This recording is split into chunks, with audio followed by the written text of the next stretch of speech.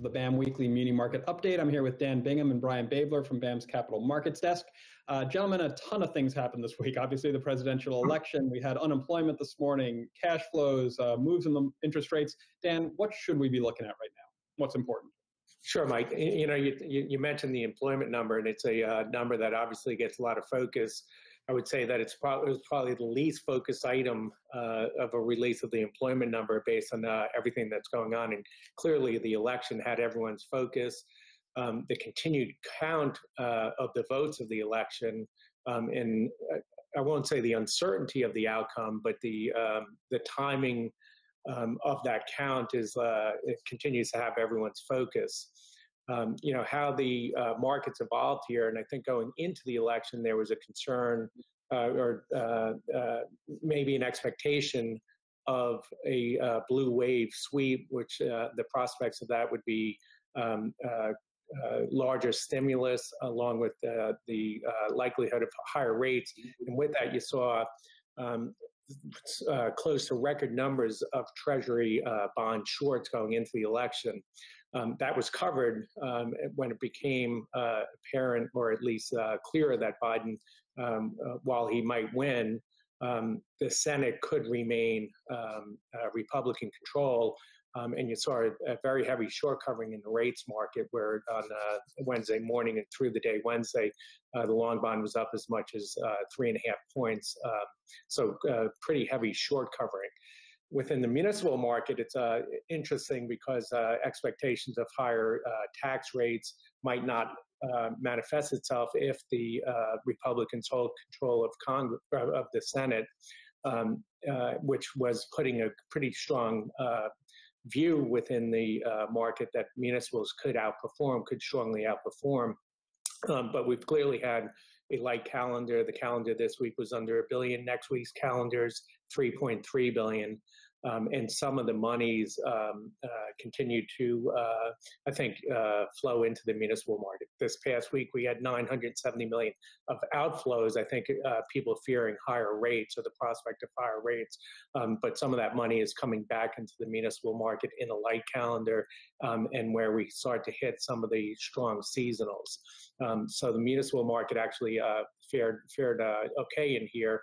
10-year munis settling in at 81 basis points, and 11 basis point improvement on the week, and 30-year munis settling at 157, which is a 14 basis point improvement on the week. And one thing, Eric Kazatsky at Bloomberg Intelligence pointed out earlier today, that a lot of those outflows were actually the previous Friday. Well, it's a week-long outflow number. Most of that shift hit at the early part of the week. So unfortunately, those investors missed out on the rally. Yeah, but it does suggest that they may be coming back as the market stabilizes looking forward. Yeah, not an unusual dynamic where you have people trying to be a little cautious coming into an election, and the prospective swings as dramatic as this one did. Right. So, Brian, on the flip side, in the new issue market was one place where not a lot was going on this week. What kind of activity did you see, and where was BAM active? Yeah, as Dan mentioned, definitely a very light calendar. For the last couple of weeks, we've been talking about all the supply that's been coming, and it was certainly evident that people were pulling supply ahead of the election to kind of get in front of the results. So this week, extremely quiet. Everybody avoided the week completely. Under 800 million was what was officially priced, and that's led by the highlight deal of the week being 130 million for Maine Turnpike. So, very sparse calendar, only about 230 million sold competitively, just very light all around. That would be light for a holiday week, let alone a full week. But the deals that got priced, as Dan mentioned, market was very constructive.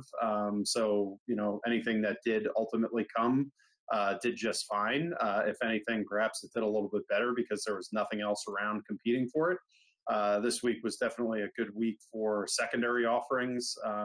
Consensus amongst traders was that there was definitely a bid side, whether that was coming from other dealer desks that had lightened up their inventory ahead of the election, or buyers that did have some cash to put to work.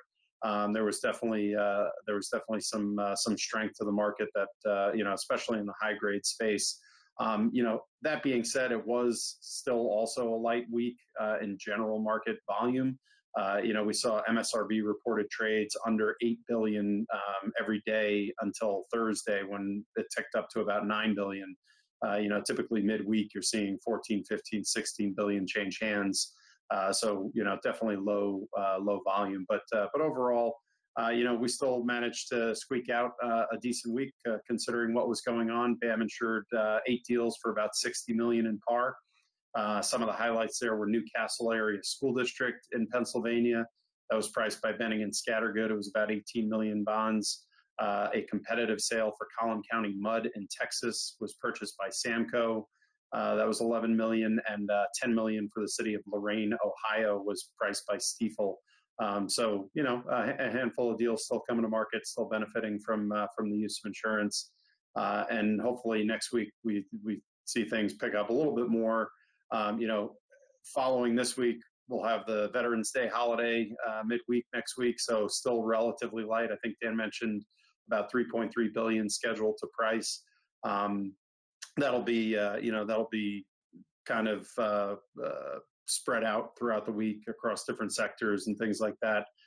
We've got about 130 million scheduled or on tap to sell.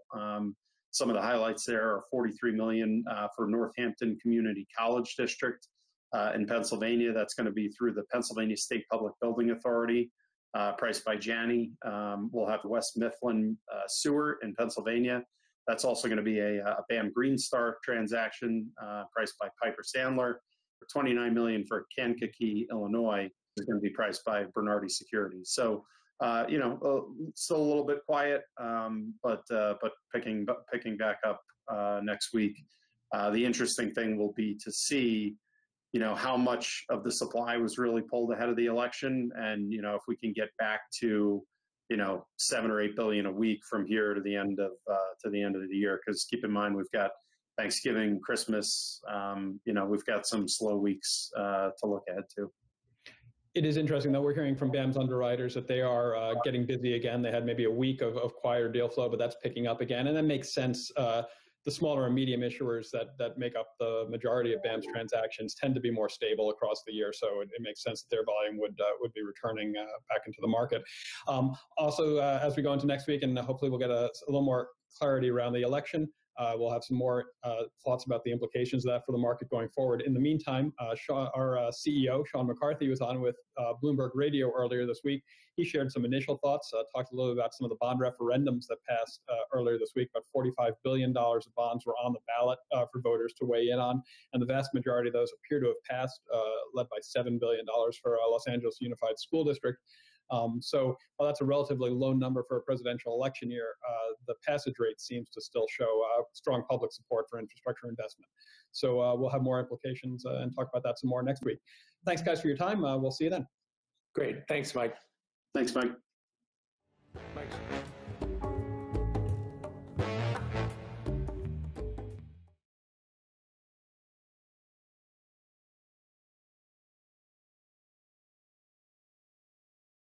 When the market is unpredictable, BAM gives you certainty. In the face of market volatility and illiquidity, BAM insured municipal bonds deliver default protection, value preservation, and a durable AA rating from S&P. BAM's insurance protects against everything that causes a default, and adding BAM insured municipal bonds to your portfolio is easy. Talk to your investment advisor. Visit buildamerica.com or look for BAM eligible bonds on the Perform Portfolio Management System. BAM. Build America Mutual.